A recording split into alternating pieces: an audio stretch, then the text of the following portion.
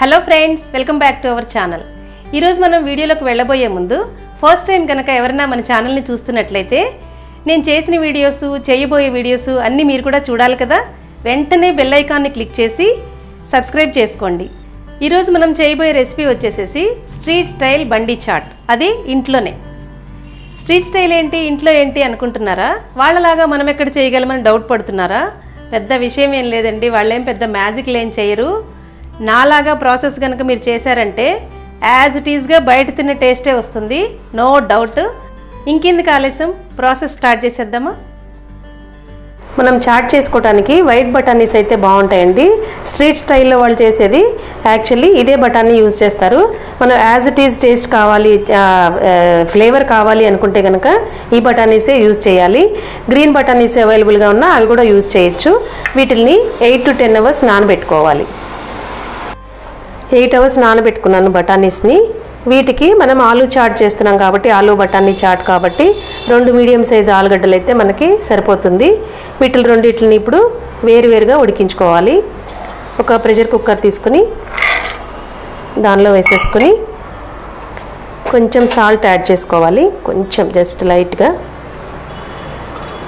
మనకి పొంగిపోకుండా ఒక table spoon, half table spoon సరిపోతుంది ఆయిల్ యాడ్ చేసుకుని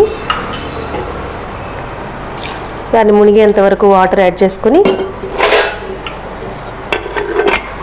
కుక్కర్ పెట్టేసుకోవాలి. తర్వాత ఇవి కూడా ఆలుగడ్డలు కూడా వేరుగా ఉడికించుకోవాలి. ఈ బఠానీని ఉడికించేసుకున్నాం కదా, ఇలా మెత్తగా ఉడికిపోయిందండి. 4 విజిల్స్ వచ్చాయి నాకు. ఇలా మెత్తగా ఉడికిపోయింది. అలాగే ఆలూను కూడా, ఈ 2 ఆలు తీసుకున్నాం కదా, అవి కూడా ఉడికించేసి పెట్టుకున్నాము. ఇప్పుడు వీటిని మ్యాష్ చేసుకోవాలి. మరీ మెత్తగా అక్కర్లేదు, లైట్గా మ్యాష్ చేసుకోవాలి. ఎందుకంటే ఆలుగడ్డ పేస్ట్ ఉంటుంది కాబట్టి మనకి ఇదంతా మొత్తం పూర్తిగా మ్యాష్ చేయాల్సిన అవసరం లేదు.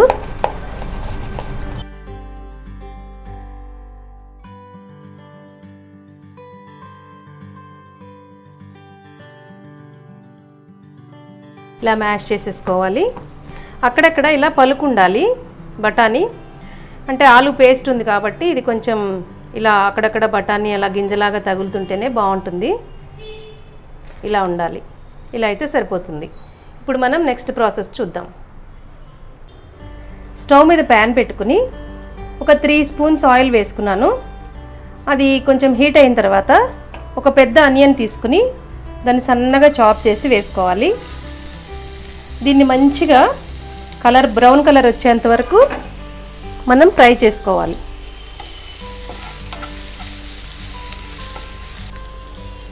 ఇలా ఉల్లిపాయలు గోల్డెన్ బ్రౌన్ కలర్లోకి వచ్చాక ఒక హాఫ్ స్పూన్ అల్లం వెల్లుల్లి పేస్ట్ వేసుకోవాలి. ఇది కూడా మళ్ళీ పచ్చివాసన పోయేలాగా ఫ్రై చేసుకోవాలి.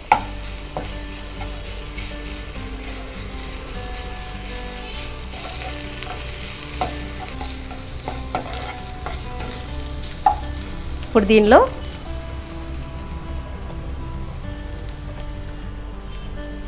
కొంచెం వేసుకోవాలి ఫ్లేవర్ కోసం. ఇది కనుక పుదీనా మనం ఎక్కువ వేసామనుకోండి, అది మన చాట్ని డామినేట్ చేసేస్తుంది. ఫ్లేవర్ మొత్తం అది ఎక్కువ వచ్చేస్తుంది అనమాట, పుదీనా ఫ్లేవర్ వచ్చేస్తుంది.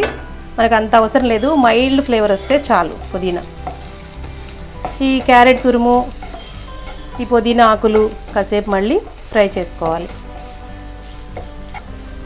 ఇలా ఫ్రై అయిన తర్వాత ఈ క్యారెట్, మనం వేసిన ఆనియన్స్, పుదీనా ఇదంతా కొంచెం ఫ్రై అయిపోయి పచ్చివాసన పోయిన తర్వాత దీనిలో మనం ఒక టొమాటోని కట్ చేసి పెట్టుకోవాలి. దీన్ని కూడా వేసేసి మళ్ళీ ఒక 2 minutes ఫ్రై చేసుకోవాలి.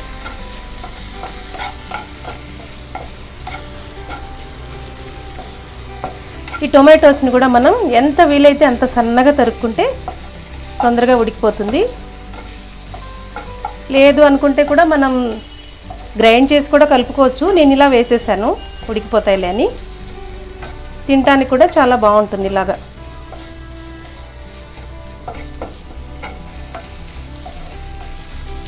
ఇలా మగ్గిపోయి కొంచెం ఫ్రై అయిపోతుంది కదా.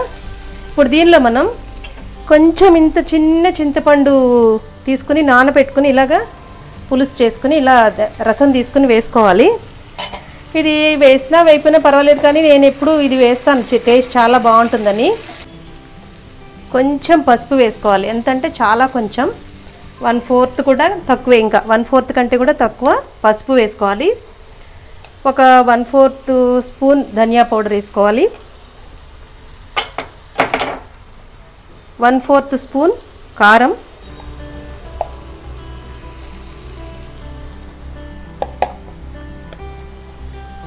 ఒక 1/2 స్పూన్ గరం మసాలా,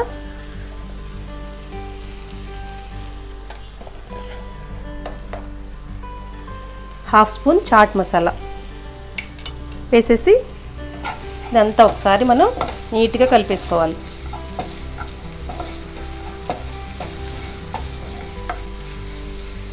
దీనిలో ఒక సీక్రెట్ ఇంగ్రీడియంట్ ఉంటుందండి.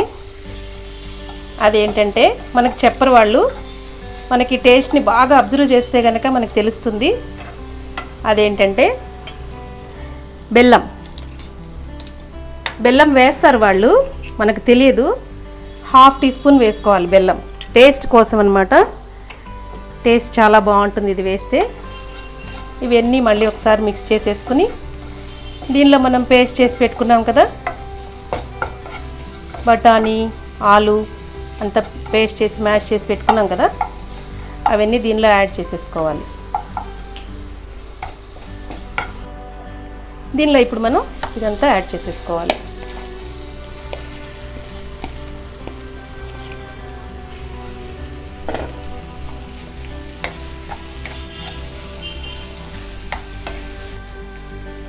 ఇదంతా మొత్తం మిక్స్ చేసుకోవాలి. ఇలాగా అంతా కలిపేసుకుని దీనిలో వాటర్ యాడ్ చేసుకోవాలి.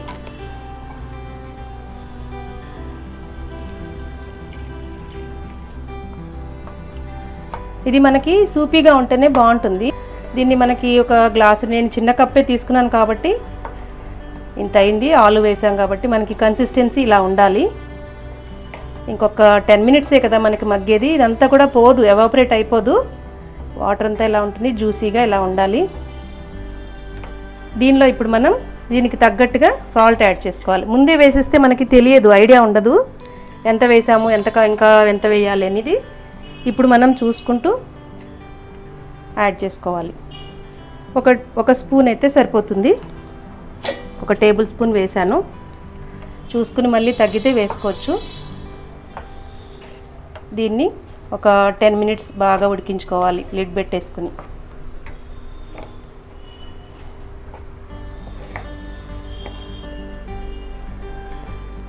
టెన్ మినిట్స్ అయిపోయింది. ఇప్పుడు మన చాట్ రెడీ అయిపోయింది. ఇదిగో ఇలా దగ్గర పడిపోవాలి. మనం వేసిన మసాలాలన్నీ కూడా ఈ చాట్కి పట్టి చాలా మంచి స్మెల్ వస్తుంది, గుమగుమలాడిపోతుందండి. ఇలా కలిపేసి మనం కొత్తిమీర వేసేసి స్టవ్ ఆఫ్ చేసేసుకోవాలి.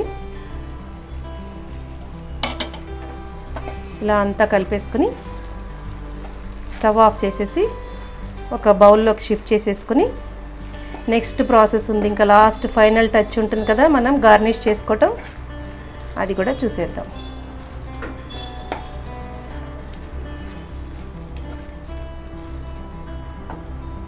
దీన్నంతా ఇప్పుడు మనం ఒక బౌల్లోకి షిఫ్ట్ చేసేసుకుందాం.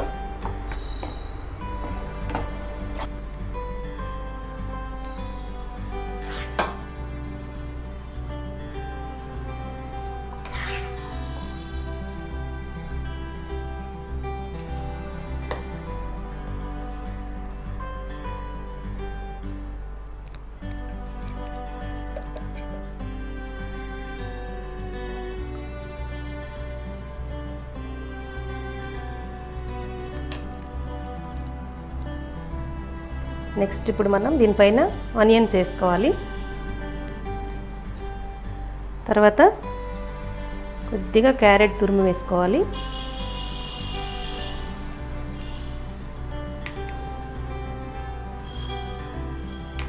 సేవ్ ఉంటుంది కదా, సేవ్ వేసుకోవాలి. ఇలాగా సేవ్ లేకపోయినా ఇంట్లో ఏది అవైలబుల్గా ఉంటే అవి కరకరలాడేలాగా మనం బూందీ అలాంటివి కూడా వేసుకోవచ్చు.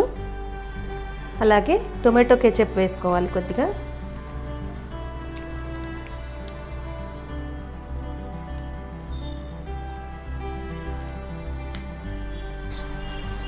అలాగే ఫైనల్గా దహీ సిరప్ వేసుకోవాలి. కొంచెం పెరుగుని బీట్ చేసుకుని దానిలో లైట్గా షుగర్ యాడ్ చేసుకుని ఇలా వేసుకోవచ్చు. చాలా బాగుంటుంది. ఇది ఆప్షనల్.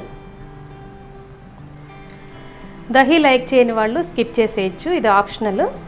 అలాగే ఫైనల్గా కొంచెం కొత్తిమీర.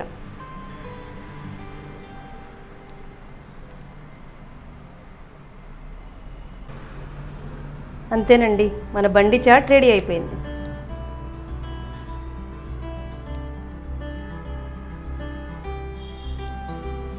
చూసారు కదండి, స్ట్రీట్ స్టైల్ బండి చాట్ని ఇంట్లోనే ఎలా ప్రిపేర్ చేసుకున్నామో సేమ్ మనం బయట తిన్న టేస్టే వస్తుంది.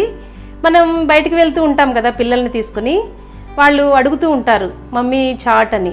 అదే కనుక మనకు కూడా పీకుతూ ఉంటుంది కదా, వాళ్ళ మీద ఎందుకు పెట్టడం మనకు కూడా చాట్ అంటే ఇష్టపడని వాళ్ళైతే ఎవ్వరు ఉండరు, మనకు కూడా తినాలనిపిస్తుంది. అదే మనం ఈ స్టైల్లో చేసుకున్నాం అనుకోండి, హెల్త్కి హెల్త్, మంచిగా ఇంట్లోనే చేసుకోవచ్చు. బయట వాడు హైజీనిక్గా చేశాడో లేదో ఈ టెన్షన్ అంతా ఎందుకు, నోరు కట్టుకోవాల్సిన అవసరం లేదు. ఇలా తయారు చేసుకుంటే మనం చాలా బాగా ఎంజాయ్ చేయొచ్చు. ఇంట్లో ఫ్యామిలీ అంతా కూడా తినచ్చు. టేస్ట్కి టేస్ట్, హెల్త్కి హెల్త్. ఈ కంటెంట్ కనుక మీకు నచ్చినట్లయితే మీరు ట్రై చేసి ఎలా కుదిరింది నా కామెంట్స్లో తెలియచేయండి. Please like, share and subscribe. Thank you for watching. Bye.